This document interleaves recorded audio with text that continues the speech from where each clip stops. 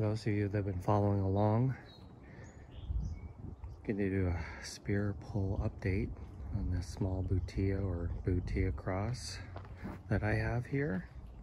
So you know that center frond turned crispy on me maybe a month or so ago, and I kept pulling on it and hung in there, and it felt like it was coming out more. And maybe a couple weeks ago, might even been less than that, it spear pulled on me. There's a few threads of one whole frond pulled out, and then there was another one, and there was kind of like a few kind of filaments or segments that were still kind of hanging on. Well, here we are today.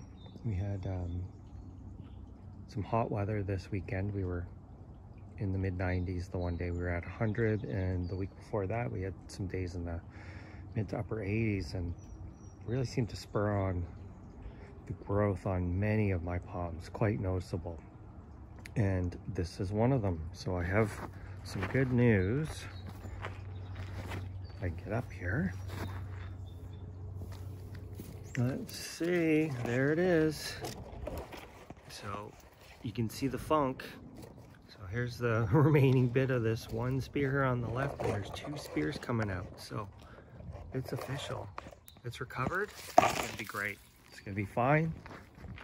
I'll cut off this damaged one when it's fully out, and those next two we'll just kind of leave them. So that is good news. I do feel it was from the exorbitant amount of rain we had this spring, and well below normal temperatures. Our spring was almost like our late winter. Wasn't until about a week and a half ago that things really turned the corner for us. The Butia Armada, I keep jamming a stick in the hole, and the hole's way down, and there's a lot of gunk.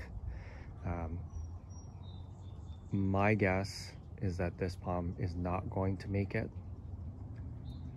which is a shame, because I don't have too many palms this color. But we'll focus on the good. This little guy has made a full recovery, so that's great news.